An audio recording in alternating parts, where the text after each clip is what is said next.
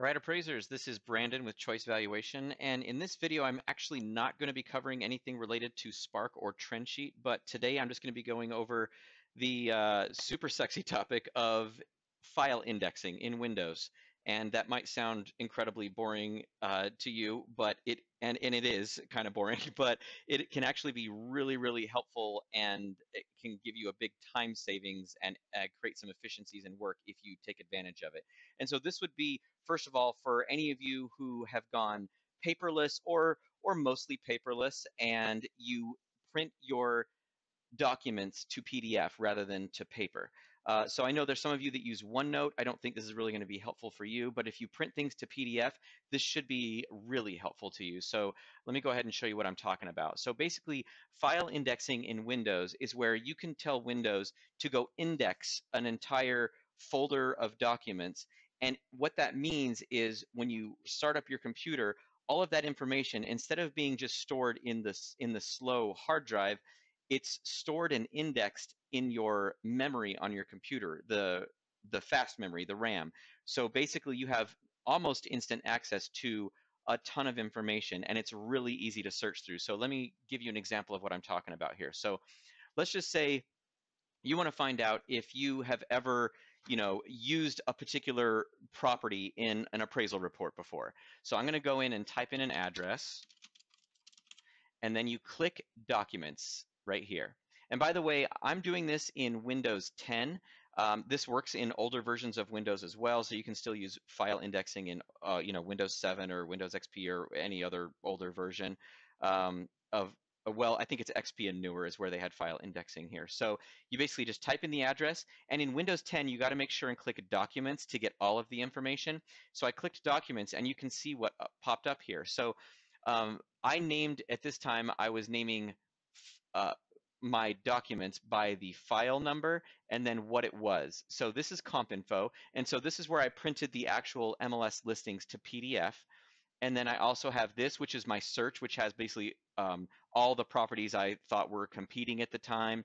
And then I also have these two, which are the actual XML and PDF documents for the actual appraisal report. So if I click this, it's going to instantly pop open that appraisal report. I'm not going to do it because it's not redacted and I don't want all that information to be on YouTube. But I will click this just to show you what it means. So I can click that document now. And here I have that address that I typed in, 5801 South Palm Drive. Now keep in mind, it's nowhere noted in the file name or any of that basic information. So Windows basically went and searched every word and number in every PDF document in the folder I specified, and it indexed it for me. So I could type in anything. I could type in extended counters down here, and it would go through and find all of the listings where the agent typed in extended counters or whatever it is you want to search for. And so it's a quick and easy way. And basically the way I do it is when I print to PDF for my listings, I go through and have it print everything. So the price history information, the price change history information, status change information, and then also the interior photos. So when I pull up an address, when I type an address down here, I basically have instant access to that listing or any listing that has that property address in it. And I can go and look at the photos, the price change history, what the agent said, all that stuff is all right here for me. It makes that really quick and easy.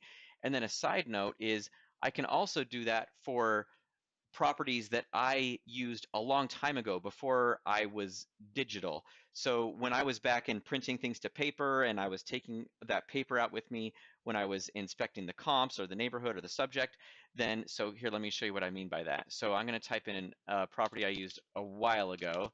This is like 7 or 8 years ago. And then you just click Documents. And so now I can see that, yes, I did use this address.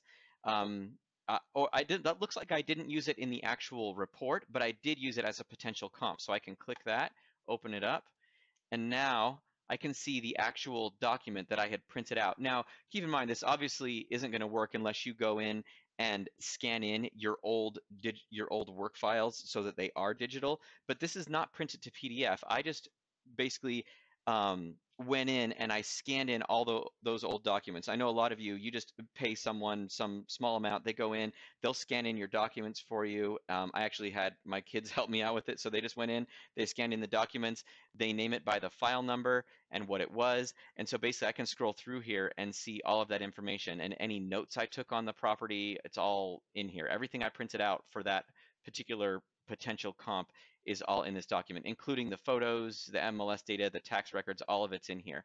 And again, it's all indexed, so I can just type in anything. If I type in the words Mr. System, it would pull this up. And if you actually have good handwriting, it will actually read your handwriting as well. Now, I obviously don't, as you can see here, so it won't read what I said here, but it would actually read what you wrote on, if you hand wrote something or any kind of notes in here, it would actually be able to search through that and pull it up.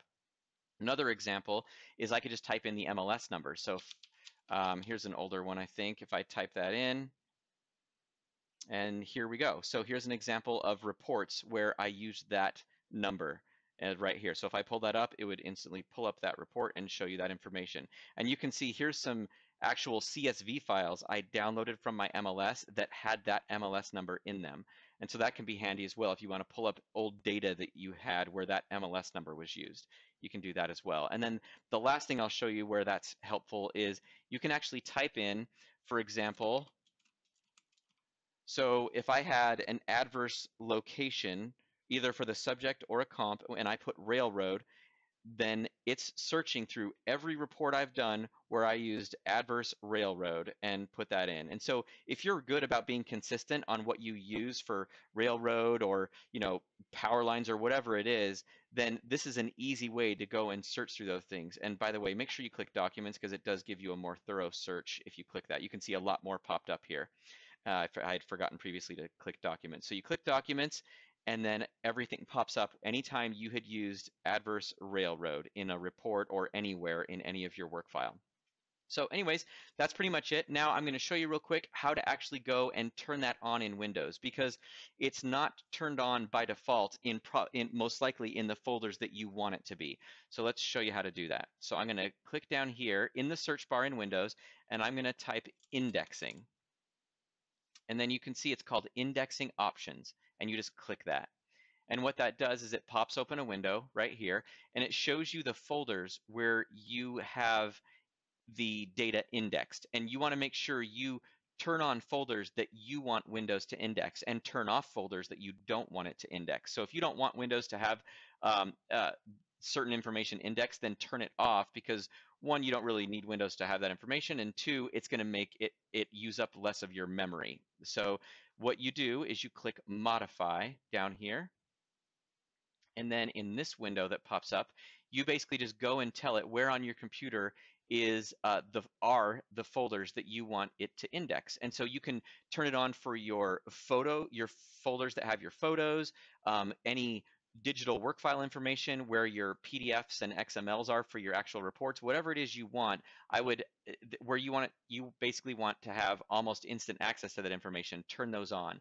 And so for me, I think I have it in my Dropbox folder and fee appraisal work and right here. So it's that PDF, so I turn that on, and it's statistics here where I keep my CSV files that I download or export from my MLS for Trendsheet or Spark. So I just turn that on, and then I hit OK. And then Windows will go and index those. And then there's one more key, really important thing you need to do. So otherwise, it's not going to do all the stuff I just showed you, is you want to click Advanced. And then right here on this window, click File Types. And this is the part where you can tell Windows to go and actually index the contents of the document rather than just the basic information about the file, like its name and date and size. So you find PDF. So there's a big long list here. You find PDF, you click it, and then after you click it, you make sure that you have chosen this button right here that says Index Properties and File Contents. Turn that on and then hit OK. And then what that means is Windows is not only going to index the basic file information, but also the contents of the files in that folder. And it's going to take some time. So right up here, it's going to tell you how many files you've indexed, and it's going to tell you that it's working still. And it might take a few hours, maybe a day, depending on how many files you had indexed. I think for me to index these 16,000, which isn't, by the way, all my files, it's just a few. I got a new laptop, so I don't have all my files on here yet. Um, but I think it took maybe 2 hours to index these 16,000 items, and that's it. And then when you just hit close, it'll do its thing in the background. You don't have to leave this window open or anything. It'll tell you that it's working. You can just hit close, and it'll continue working until it's done. And basically, when you go back the next day or in a few hours, you can just use this feature where you go in and type whatever you want in anywhere, and it'll search through all those PDFs anywhere in the PDFs and find that information. All right, hopefully this was helpful, and thanks everybody for watching.